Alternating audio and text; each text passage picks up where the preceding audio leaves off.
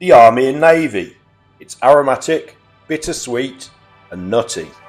It's definitely not that fantasist down the pub who claims they're in the Special Forces. Okay, if you like your bee's knees, amaretto sours and some tiki drinks, I think you should try this. It's a really simple cocktail to make. I made this basically drunk the other week.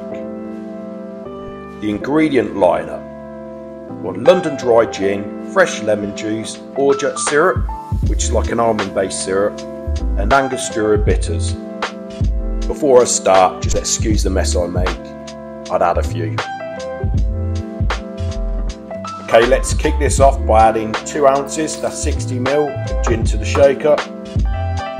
Then add 3/4 ounce, that's 22.5ml of the Orgeat syrup. You can bump this down if you don't want it too sweet.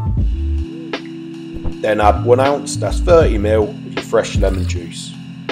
Then add my favourite, which is always going to go wrong, the Angostura bitters. Just don't pour them, how I do, like you're drunk in a chip shop and pouring vinegar all over your chips.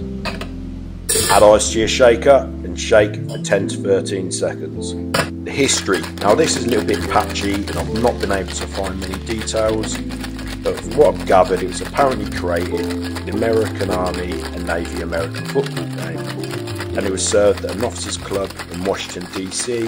But as I said, the history on this is a little bit patchy and there's not too many details out there. Strain into a chilled coupe glass. Okay, for the garnish, peel a lemon and don't include loads of the pith like I did with this hefty lump of peel. Then express the oils over the glass, tidy it up and dunk it into the glass to annoy the person drinking it. The taste test. Firstly, the bitters hit you with a bit of spiciness and you're met by the sweet Orgeat syrup next, which I would lower a little bit next time. It then sort of mellows into the citrus component, so you get the lemon and then the gin's a bit present there. All in all, not a bad drink, and I reckon it would suit winter months a bit better.